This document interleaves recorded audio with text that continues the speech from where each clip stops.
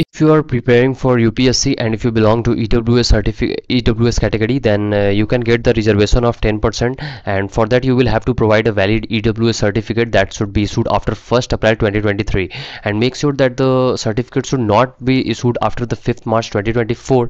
And one more thing I would like to add, that in the official notification, if you see that the para 9, then in that the clause number 3, it strictly mentioned that your certificate should be issued after 1st April 2023 and not later than 5th March 2024.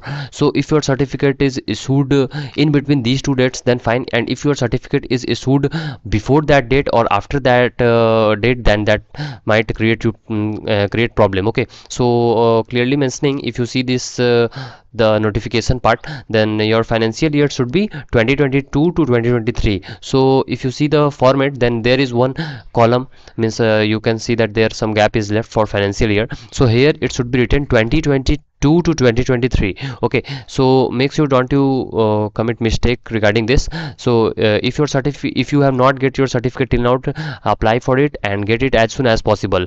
So when your certificate will be acceptable, when all these criteria fulfill. Okay, and your certificate might not be accepted if your certificate is made before 1st April 2023 or your certificate is made after 5th March 2024. So you might be thinking that, okay, after clearing the UPSC prelims I will be getting the EWS certificate. No, that will not work. Okay, clearly speaking, that will not work. Okay. Sorry. So if you have not get your certificate issued till now, kindly get it issued as soon as possible. And you notice one thing, that if you would like that, if you are thinking that, okay, in later stages I can change my category, so that is also not allowed. As per the guidelines, you can see that they are prohibiting the change of category in later stages. So make sure you should stick to the guidelines. And if you are sure that, okay, you can get the certificate before 5th of the March 2024, then only you apply with the EWS category.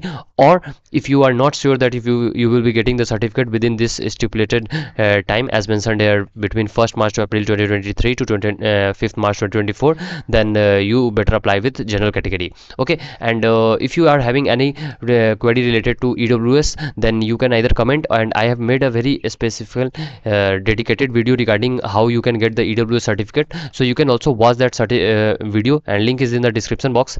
And you can see this is the one page, just simple one page format for the EWS certificate.